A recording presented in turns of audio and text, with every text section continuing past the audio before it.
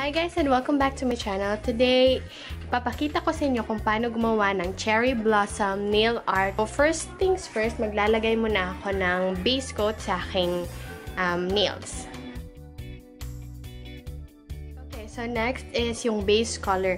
So, ang nails na lalagyan ko ng cherry blossom nail art, I'll paint them with gray. Ayan. This one. And yung other nails na hindi ko naman lalagyan ng cherry blossoms, I'll paint them with pale pink. Ayan.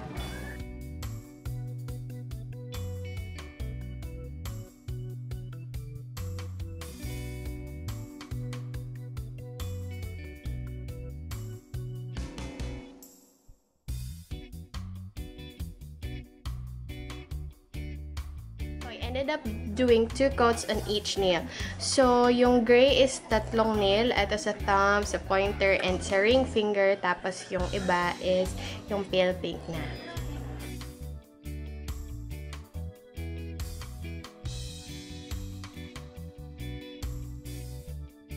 Okay, next is I'm gonna take this black nail polish together with this nail art brush. Medyo, hindi ko alam talaga kung anong pangalan nila.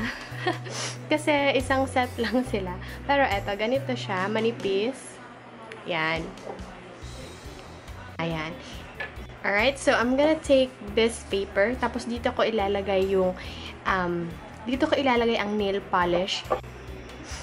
Ayan. So I'm gonna do this nail first. Eto siya.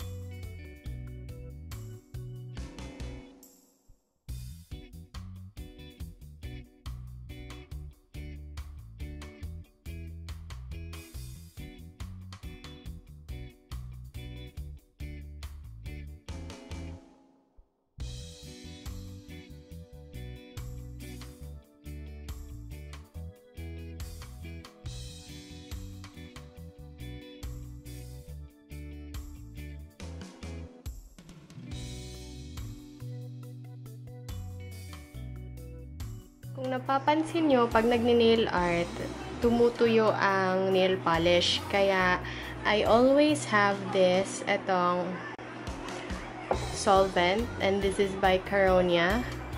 So, ang ginagawa ko is I dip my brush from time to time para hindi agad nagiging sticky yung aking nail polish.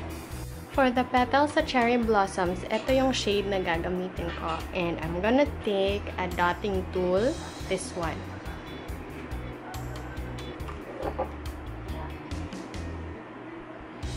Ayan.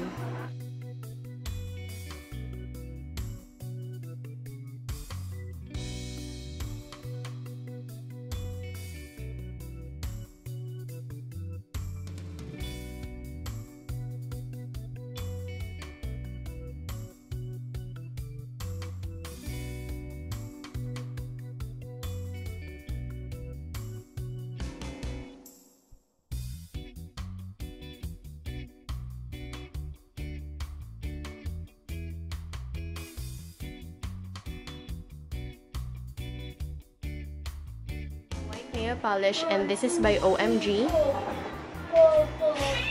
And then I'm gonna take a smaller dotting tool. So, diba ito yung ginamit ko kanina. Ayan. Ito yung gagamitin ko ngayon. Mas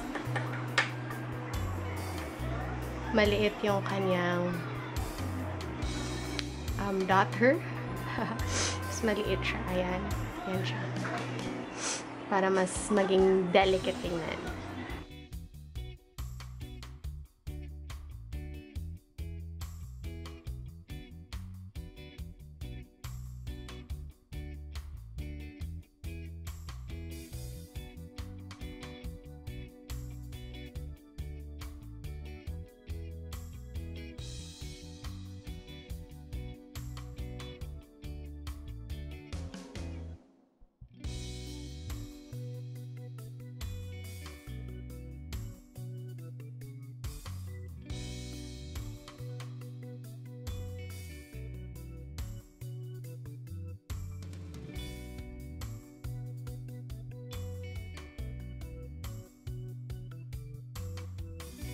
Ayan. So, mas delicate na siyang tignan.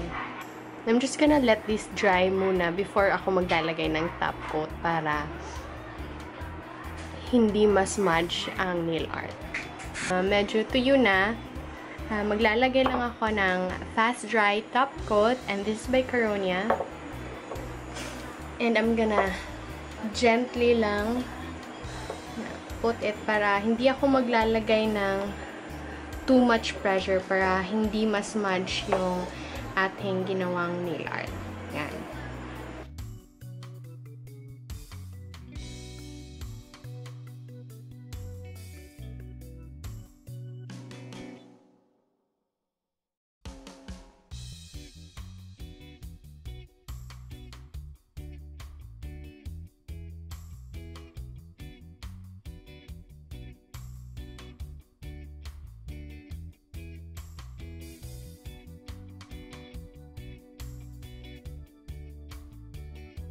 Alright, so tapos na ang ating Cherry Blossoms nail art. Thank you so much for watching, and I'll see you guys next time. Bye!